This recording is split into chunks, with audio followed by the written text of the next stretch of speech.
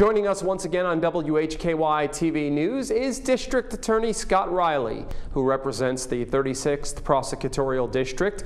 That's Burke, Catawba, and Caldwell counties. Mr. Riley has part 2 of his report this month. In tonight's segment, he will talk about the resolution of an officer-involved shooting in Caldwell County. Our office recently concluded our investigation into an officer-involved shooting that occurred December 19, 2019 in Hudson, North Carolina.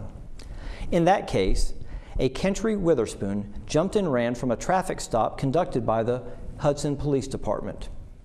A foot chase ensued wherein Mr. Witherspoon fired at officers. At least 2 rounds struck a Caldwell County Sheriff's Office vehicle occupied by a deputy as he was responding to assist. Later in the day, troopers with the North Carolina State Highway Patrol observed Mr. Witherspoon going into a building at the Kincaid Furniture Plant in Hudson. As the troopers attempted to go in after him, Witherspoon fired upon the troopers.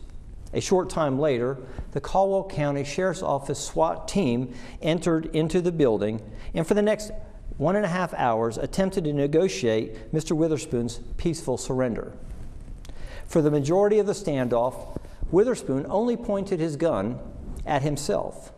But minutes before the shooting, Mr. Witherspoon switched positions and had his gun pointed directly at 2 U.S. Marshals who were there to assist. After ignoring several commands to put down his weapon, Mr. Witherspoon made a sudden arm movement, and at that time, the U.S. Marshals fired their weapons, killing Mr. Witherspoon. After a thorough investigation by the State Bureau of Investigation, we found that the intent of Sheriff Jones and the Caldwell County Sheriff's Office SWAT team was to peacefully apprehend Mr. Witherspoon. I further concluded that there was no criminal misconduct on the part of the 2 United States Marshals who fired their weapons, resulting in the death of Mr. Witherspoon.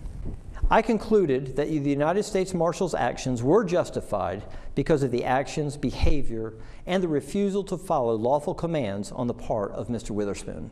As always, we thank District Attorney Scott Riley for coming in and providing us an update from the DA's office. We look forward to hearing from Mr. Riley again in 1 month. And with Scott Riley, I'm Rob Eastwood, WHKY-TV News. Back to you, Ralph.